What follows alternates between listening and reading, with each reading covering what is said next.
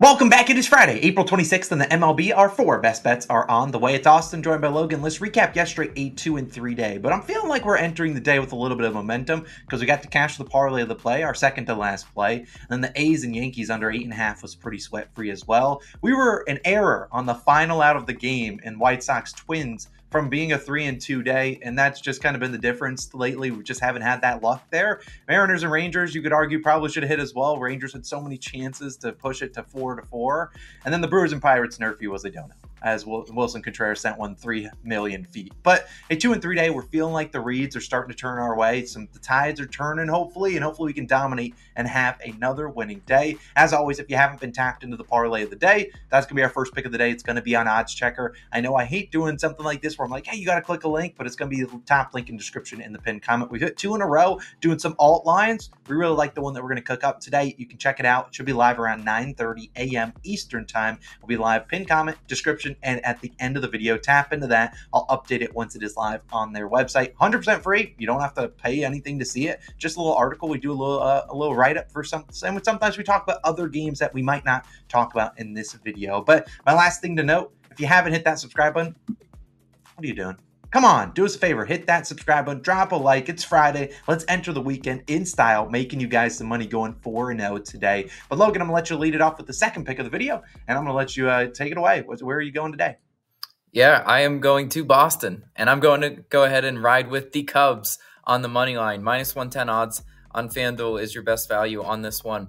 Yes, I'm riding a money line, and I do like the Cubs to get the outright win. Let's start with trends in this game. Red Sox, if you've been fading them at home, well, you're profitable. Red Sox are only 3-7 at home.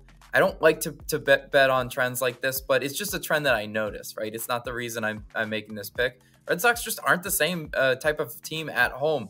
The question in this game comes to, if you're looking at the starting pitching, you're going to say, both these guys have a sub-1 ERA. Who will be the first of those two to regress? Maybe both at the same time, but my money is on Cutter Crawford to regress. Cutter Crawford starts for the Red Sox.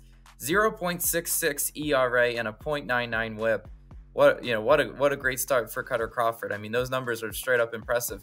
My question is, will he be able to sustain that throughout the year? Probably not, just because that's not really sustainable. But I do think, given his great start of the year, there's still some weaknesses in his game, because you got to look at the StatCast numbers. You got to poke holes in his game, even though he's been great. 36th percentile in walk percentage. Free base runners, always a bad thing. And 36th percentile in ground ball percentage. Fly ball outs in Fenway can be dangerous. Cutter Crawford could be flirting with danger with walks and fly ball outs. 48th percentile in whiff percentage as well. It doesn't always get the swing and a miss. I think this Cubs offense can definitely ambush him today. The Cubs are an offense I can actually trust. 9th in batting average with runners in scoring position. Cutter could easily walk some guys into scoring position, and that could be the difference in this game. It could be a lower scoring game, and which one of these starting pitchers is going to make a few mistakes? I think it's more likely to be Cutter Crawford. I just trust this Cubs team. You look at what they did in that Astros series, super impressive. I mean, you could say bad Astros, but I'm going to say good Cubs. Cubs 4th in walks drawn and 4th in runs scored per game. Again, I just like this offense a lot. I think they do give Imanaga some run support today. Imanaga starts for the Cubs, 0.84 ERA and a .75 WHIP. Impressive numbers for him as well. Imanaga is great at not walking batters, unlike Cutter Crawford. He's 96th percentile in walk percentage. I don't like free base runners, so that's good to see. 67th percentile in K percentage, 91st percentile in chase percentage. He's just a little bit better, in my opinion, at getting the consistent swing and a miss than Cutter Crawford, and I think Imanaga is in a great position to deal today. Why? Because I told you, I like the Cubs offense so much more than I like the Red Sox offense. Boston's 27th in strikeouts per game. I've seen times when they look lost at the plate. It's hard not to see Imanaga being able to deal today. And at home, Boston's 23rd in runs scored per game and 29th in hits.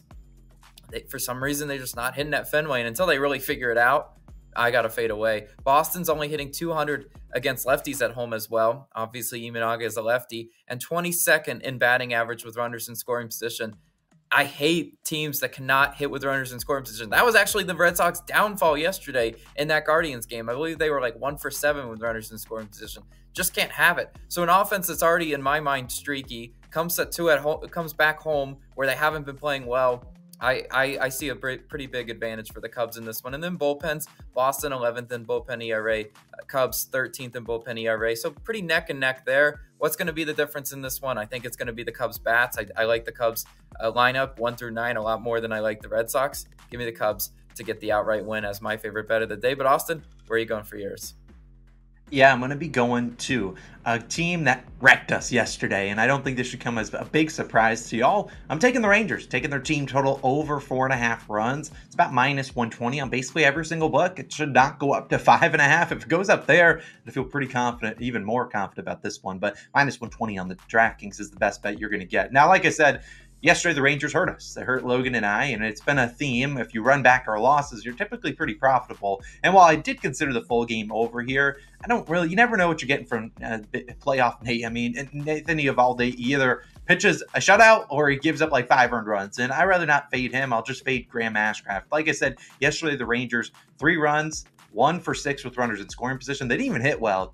Hit 205 as a team, but they got Nate Lau back. They got a lot of guys that I'm pretty confident these guys will be able to get the job done against Graham Ashcraft. Now, Ashcraft supports a 5.24 ERA and a 1.34 WHIP. In his 4 starts this year, he's allowed 2, 5, 1, and 5 earned runs. He's done all the work himself in some of these starts where he gives up the 5 earned runs, and I certainly think this could be a start that he does that. Now, I'm not counting on Graham Ashcraft to do it all, but if you look at his props, his earned runs prop is 2.5 -155 on the over. His hits allowed prop is 5.5 -160 on the over. So they're expecting some heavy the base paths to be filled with guys. Comes out if we can get those timely hits. Yesterday, the Rangers couldn't get them. Hopefully today they can. The Rangers are a team that's been really good, especially against righties. I mean, this is a team at home against right-handed pitchers. 4th best batting average, 3rd highest WRC plus, another offensive metric. It's just the top 5 offense against righties at home. Just the home offense in general. Coming off a game, they really didn't hit the ball too well. You look at Ashcraft here, just like Logan was talking about, getting those timely hits. Look at these stats.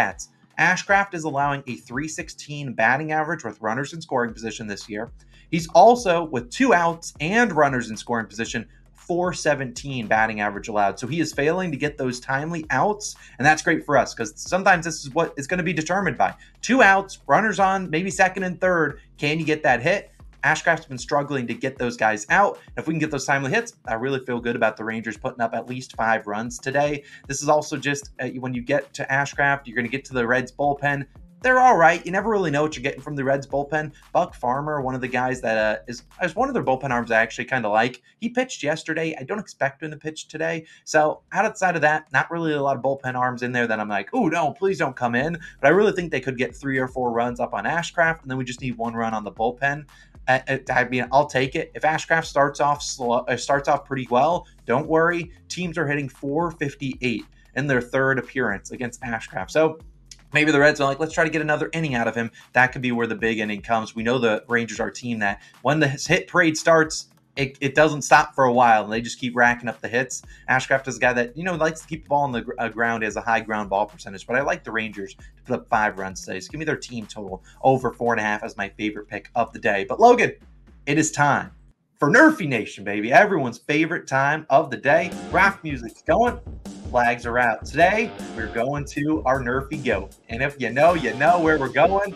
We don't even care who's on the other side. That's how much we trust this guy, because we're going to Miami. We will be backing the Nationals and Marlins, taking the no-run first inning here, -115 on DraftKings. Now, like we said, Nerfy Goat, when Jesus Luzardo is on the mound, we're going to take it most likely than not, unless he's facing one of the best offenses in the league, even like the Braves. We're a little hesitant there, but he's still been able to do the job against the Braves before. Luzardo, despite his ERA not looking great, 5-0 on Nerfies. That's what he does. He comes in, gets those 3 outs. Trevor Williams, Nationals are 29th in first inning runs. So they're not an offense that's really been putting up a lot of runs in the first inning. Jesus Luzardo is our Nerfy Goat. He's always delivered for us. Was really good last year, really good this year. We're going to continue to roll with them. But I assume Jesus gets those first 3 outs. Logan, who's going to hopefully take us home for us? Yeah, Trevor Williams, do your job today, please. Trevor Williams, 2-2 on no-run first innings. He's not as good as Jesus Luzardo. And that's why Austin prefaced this with, it doesn't really matter who's on the other side. Do we see a pathway to cashing this Nerfy. I do, even though Trevor Williams is not an ace pitcher. He's facing the Marlins, which are 10th in first inning runs. Who's he likely going to see in the top of the order? We don't know the Marlins lineup right now, but it's probably going to be Luis Ariz, which if we could get him out, that would be a huge first out. Even if he does get on base, though, you got Josh Bell, a career 3 for 16 versus Trevor Williams, and Jazz Chisholm, he's only 1 for 10. So probably those guys are who's going to follow. And I think Trevor Williams is able to actually navigate his way through this lineup and get us those 3 outs we need. At the end of the day, can he get us those ground ball outs in the first inning? I think so. Hopefully he can back Jesus Luzardo, because that's really what it comes down to. Nerfy Nation, let's get one.